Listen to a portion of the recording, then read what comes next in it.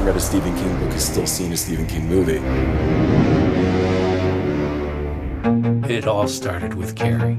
Seeing her burn everything down at the end, you're watching it, and it's thrilling. Creepshow had a massive impact. It completely traumatized me. Aren't you going to say hello? Pet Sematary is a great movie. Misery is one of my favorites.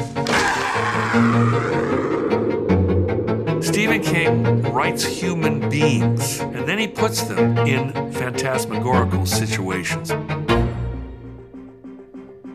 Instead of setting everything in big cities, he chooses locations that are identifiable for everybody. It's an idealized America, but then it's ripped apart and sent to hell.